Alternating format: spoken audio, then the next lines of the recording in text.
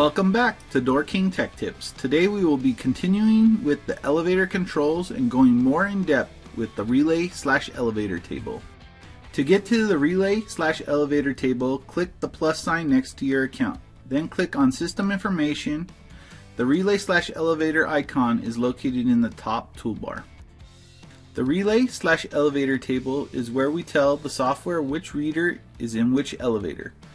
This way, the software knows when a card swipe comes across a certain reader, it needs to send commands to the elevator. There are two main parts to the relay/elevator table. The first that we will be looking at is the relays. In elevator controls, only a Wiegand device connected to relays 1 through 18 can be placed in the elevator to control the elevator. Relays 1 and 2 being on the 1830 series board and 3 through 18 being tracker boards. The next part of the relay/elevator table is the elevator section. This deals with the elevator cars or elevator shafts. The Door King software can handle up to 8 elevator shafts. So to configure this table, you must know two things: what relay and what elevator. Once you know these two answers, you can fill out the relay/elevator table. As you can see by our relay/elevator table settings, we have one elevator and the reader in the elevator is attached to relay 4. Congrats!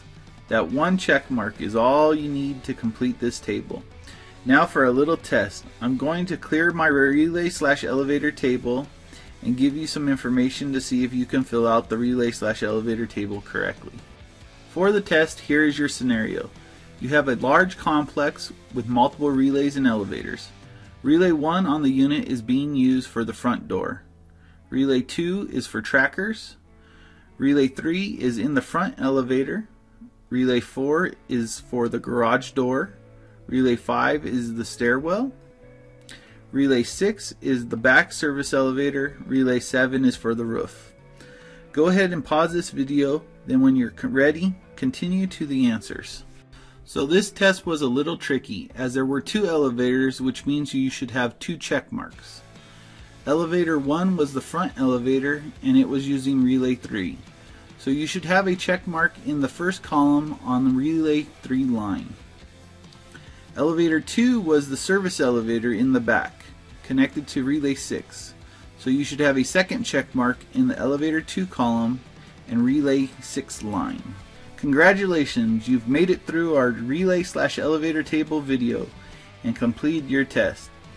Check out our other elevator videos and we'll see you next time for more Door King Tech Tips.